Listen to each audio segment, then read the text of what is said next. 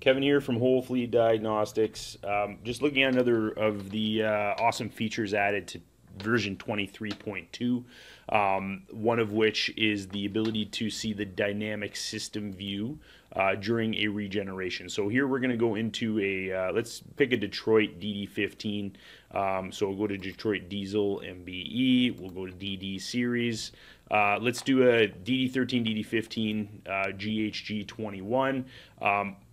Doing a regen, we're going to force that through that common powertrain controller here. So I'm going to go ahead and connect to the common powertrain controller. And then this is going to bring up a diagnostic dashboard for that common powertrain controller, from which under the maintenance section, we're going to be able to select the particulate filter regeneration procedure. So I'm going to go through there, click a regular forced regeneration. And then in here, we're going to get a whole bunch of information about the regen process, a little diagram of the after treatment system itself. When we're ready to go, make sure that the conditions are met. Hit start. We don't need to in the simulator here, but this should start up a regeneration. We're going to have an opportunity here to see all of our live data.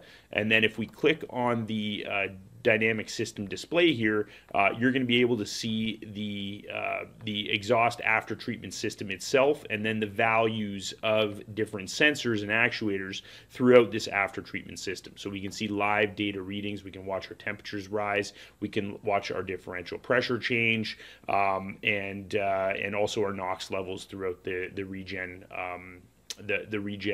function. So this, prior to this version, typically this was just a series of gauges. There wasn't that that dynamic or the system display included in there as well. So this is a nice handy feature here. We can access this at any time throughout a regen. Along with that, we can see graph of different values if we want as well. So different ways to view the data here during that regen process. And then when we're done here and we're finished our regen, we can also see or view that data after the fact, and we can add it to our diagnostic report as well. So really cool features for your regenerations through the Jaltest software, and then the added bonus of now being able to see a dynamic system display that shows the values of different sensors on the after treatment system itself. So another really cool feature for me. Very excited about this one. I know it's one that had been requested by multiple Whole Fleet customers. It's here now, and take advantage of that. If you have any more questions or anything you want to see, please comment below. Make sure you follow us. We'll see you next time.